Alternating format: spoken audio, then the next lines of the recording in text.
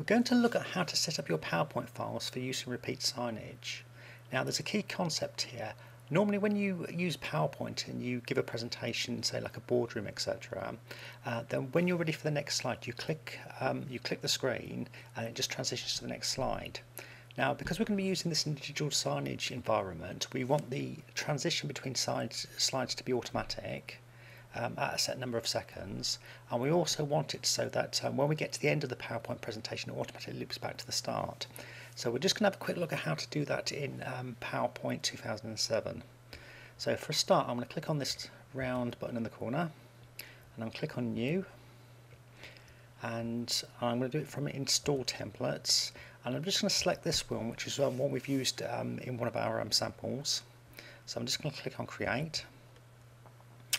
Now what that's done is it's created me a number of slides which are down here, and if I just go to this icon in the corner, I'm just going to preview this.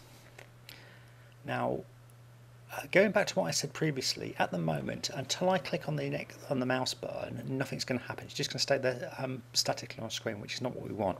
So if I just click the mouse button, click, you'll see that's a basic presentation, and I can press escape when I've finished. So the first thing we need to do is to look at how to actually transition automatically between slides.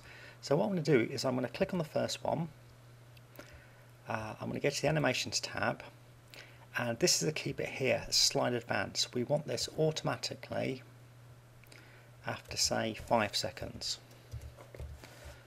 And then if I click on the next one, I can actually set timers for each individual one, which is a bit time consuming. So all I'm going to do is I'm going to use Control A on my keyboard to highlight all of these PowerPoint slides, and then I'm going to put automatically after, and I'm just going to type in 00:5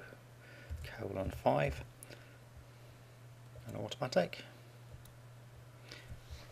So you'll see whenever I click on any of these slides now, they're all set to 5 seconds. So that's the first half of what I wanted to do.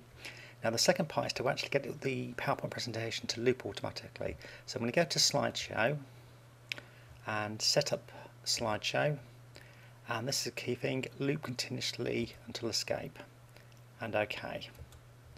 So I've set that exactly as I want it. I mean, obviously, if you're familiar with PowerPoint, you can customize this to your own requirements. For example, if I click on this picture, I can upload my own picture instead, and add my own text. But just for this demonstration, I'm just going to leave it as it is. So if we just do a final preview on this, now what should happen now is every 5 seconds it'll advance to the next slide, and there we go. I'm just going to press escape to come out of that.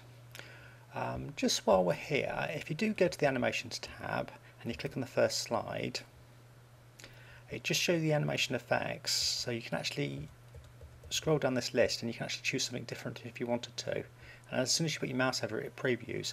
So you can actually set a different transition effect for each one of these slides if you wanted to as well. Anyway, that concludes the video. It just means that whenever you've got any existing PowerPoint files, you just need to make sure that you've got it automatically advances, and you've also, going back to slideshow and slideshow setup, you've got this loop at the end. And then your PowerPoint presentation will be ready to play within Repeat Signage.